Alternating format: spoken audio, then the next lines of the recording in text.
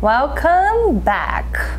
If you haven't been here, well, this is a place where I create digital products. I share how I create digital products, the places where I sell digital products, all the stuff that I do with digital products, drop shipping, anything that I can possibly make some extra money, because why not, right?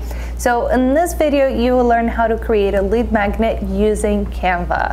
Canva is the software that I use. You do have to have a paid account if you're planning to sell a digital product with Canva, but it's pretty inexpensive. I will drop a link down below. You can check it out for yourself and we can take it from there. But the purpose of the lead magnet is just as simple for you to get your creative juices going. Once you learn how to create one type of digital product, then obviously, as I mentioned in my previous video, which I'm gonna also link here, you can go out there, research the products that work best for you, and just go ahead and get back on Canva and just start creating those products. Just a little bit of a disclaimer here. When you create a digital product, anything that you use inside that digital product, if you're gonna sell it, you need to make sure that you have a commercial license for it. All the samples that I'm gonna share with you from Canva are licensed images and also licensed fonts. Anything else that you bring into that document, you need to make sure that you have the rights to use it and to resell it. That's why I'm talking to you about commercial license. So later on, you don't tell me that you designed something and sold something without the authorization of the photographer or the graphic designer that created the font. So disclaimer given. Now we're gonna jump into my computer and we're gonna get started creating a lead magnet so you can see the beginning started to end and how to create it and get the final link so you can sell the product. Just to start with inspiration, because I think that's a good start before we get to the template itself. I use for inspiration, I do use Pinterest and I use Etsy.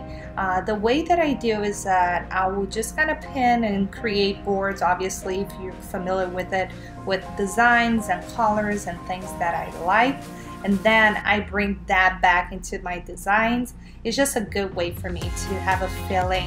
For example, my last design, I was inspired with actually Capri in Italy, and I just like the colors and I just went with it and I started creating a board with typography like this one actually, and the colors, the blues, the greens, and I actually created a design based on that, which is gonna go live in my shop this week. But anyways, I highly recommend to use Pinterest for your inspirations. Then obviously you want to go to Etsy to start looking for what you're going to design, right? And have an idea of what your market is offering and start kind of putting down an outline of what you're going to be producing. And Etsy, since we're kind of gonna do a lead magnet, it's going to be kind of weak lead magnet. It's not going to be super 50 pages. It's going to be probably a 2-page, 3-page, because I just want to show you the lay of the land. So in here, as you can see, you got a couple of samples. You can click through it, just take a quick look and see what people are doing, get inspired. Do not copy anything, just get inspired and then take it from there and you can create. And I love now how people are using videos, which I think it's gonna go into all my products. I'm gonna update with videos. So note for you, just make sure to add video to your listings, because that will help for your clients in this case. Another resource is Paxos. If you have never heard about Paxos, Paxos is actually owned by Canva. They purchased Paxos, and all the pictures and videos and everything you see here, it's free for anybody to use. Create a folder for the designs that you're going to be creating and start piling up pictures of, let's say, coffee, and just get inspired and start saving those pictures into a folder, and then you take that back to your design. This is also royalty free and you can use as much as you want.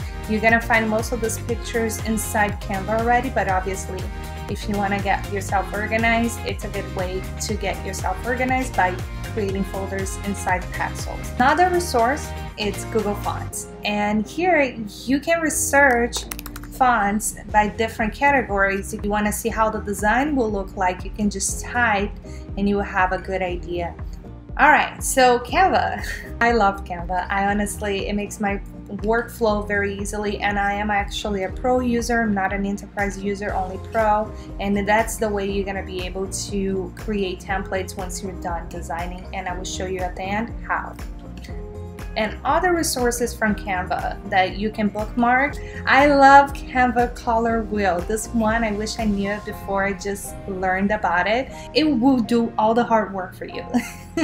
So you don't have to think about too much. And they have 2 others as well, which is also you add a color and it will give you a color combination. So you can see all the different color combinations that you can use. When you're designing, this saves you so much time because right away you already know you're gonna be combining colors with it. And then also color palette. They created this one, I don't know when, but you will notice once you have a pro account, once you drop a picture in there, it will check the colors for that picture. And here they also offer for you to upload your own picture and it will give you the colors related to that photo. And that also makes the designing process easy. So as you can see, let's just create a design here. I'm gonna do a flyer type of design.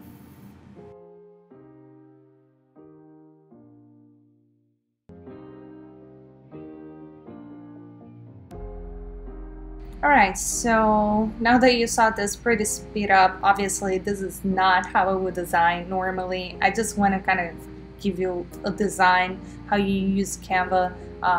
Obviously you saw this in like a few seconds, just so you can see the design happening. Now that you have the design ready, this is the next step. What are you gonna do in order for you to share your design? You're gonna create a link like this. You're gonna click on share, and then you're gonna go in here and share a link to use as a template, and then you're gonna copy this link. So now I am personally gonna show you what I do for me to share my link with other people. I try to be as professional as possible. So let me click here. I actually just redesigned this page today. So I created another page on Canva. See, this looks so much better than the other design. But I created another page, and as you can see here, I created everything and then I download this as a PDF. And then let me open my PDF. I create the PDF and then I add a link to it. So I do have a paid account with Adobe. So that allows me to add links to PDFs. I'm sure there's other resources out there that you can add a link to a PDF for free. I just think it looks very professional and I'm able to add extra links like Canva quick guide, grab a freebie, which take the client to my website to sign up for a free resource, which is my lead magnet, and also to sign up to my membership site. So as you can see, you don't stop here in creating the design. You go an extra step and then you can create more resources. All right, so you just saw me design. I was gonna say you just finished designing, but anyways, now that you know how to create a digital product, now you're just gonna check the description down below. I have a couple of more links for everything that I mentioned here in this video.